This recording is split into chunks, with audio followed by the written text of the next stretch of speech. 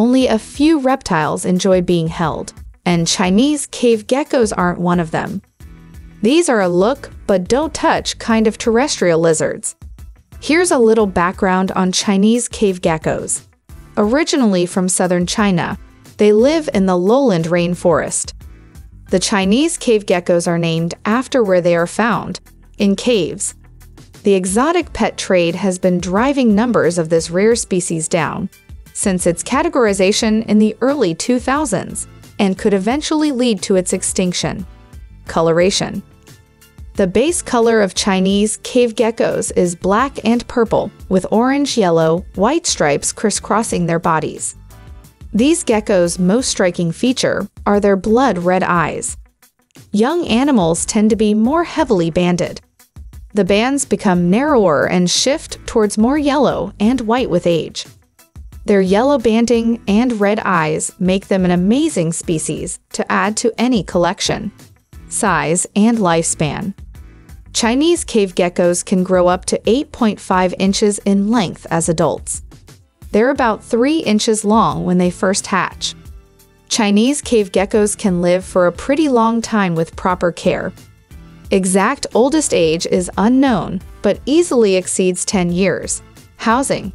For 1 to 2 adults, a 10-gallon tank, or 18 by 18 by 12 exo Terra glass terrarium, is sufficient.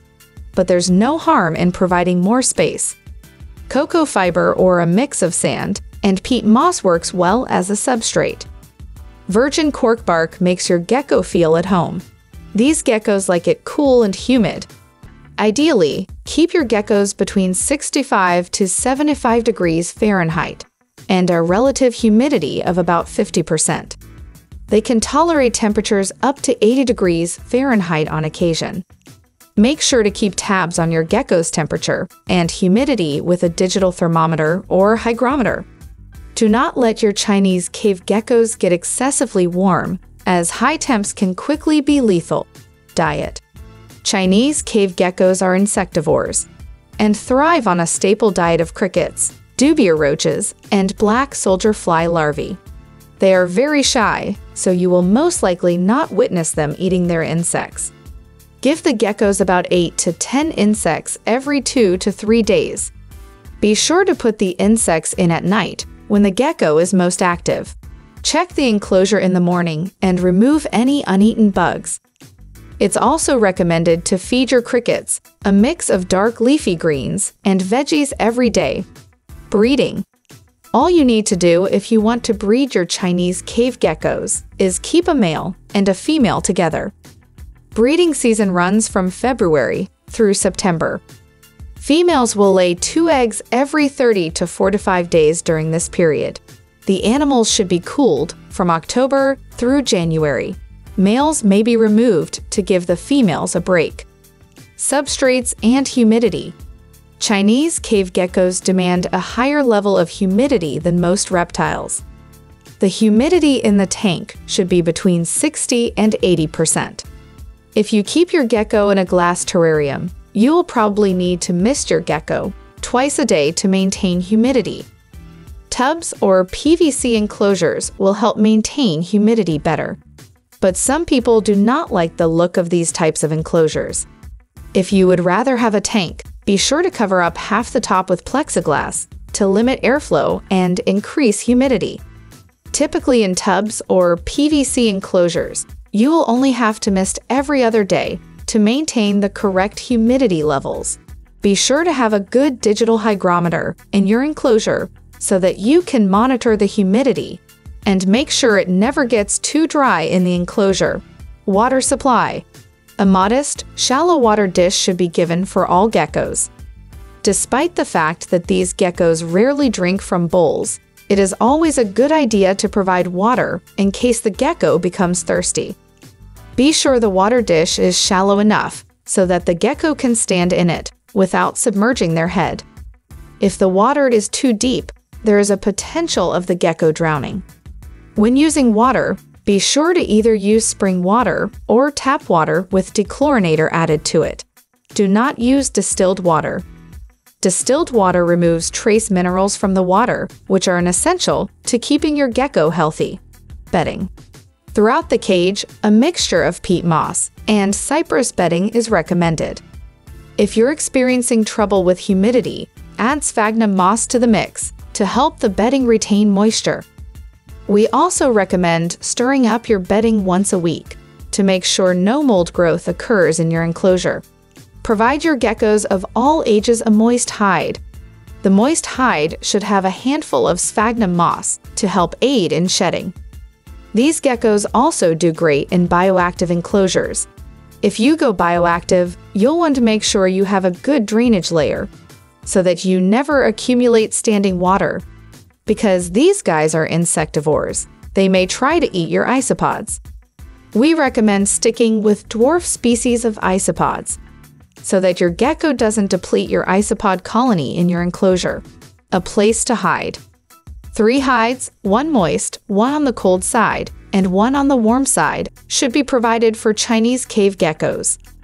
Half-cut coconuts are one of the favorite hides for Chinese cave geckos. They work for babies and adults and hold up well in high humidity enclosures. Use fabric leaves from craft stores for cover as well. Be sure that any foliage from the craft store is soaked in warm water for 15 minutes to get off any residual dye before putting it into the enclosure. Place leaves between hides to provide the gecko with cover so that it feels safe and secure in its habitat. Be sure to rinse off any new decor in case it has any chemical residue on it. Alongside those items, you can also provide these geckos with rocky outcrops. Be sure the rocks do not have any jagged edges.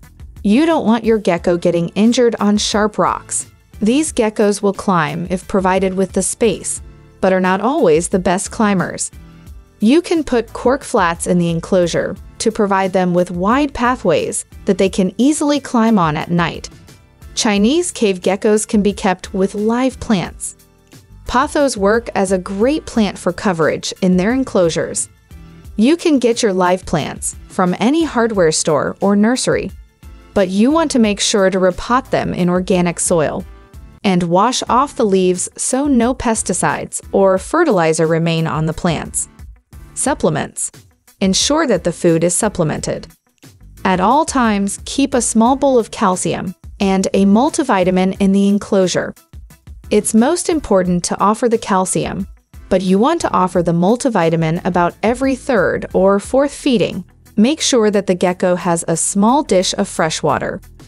You will want to change it daily or every other day to prevent bacteria growth. It's ideal to keep the water bowl on the cool side of the enclosure. Handling and temperament.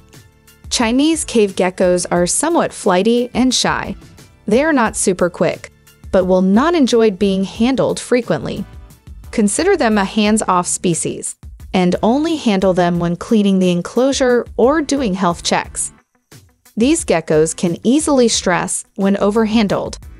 Keeping handling down to a minimum, and only getting them out once a week to keep stress to a minimum. Cleaning. We recommend completing a full bedding change and tank cleaning every 6 to 8 weeks, as well as spot cleaning the cage at least once a week. Every week look for poo, dead insects, shed, and food smears on the ground or glass and remove it from the enclosure. When cleaning the entire cage out, first remove all bedding and wipe down all surfaces with hot soapy water. Place the reptile in a deli cup or another small enclosed space when cleaning the habitat. Do not reintroduce the reptile to the enclosure until it has been thoroughly cleaned.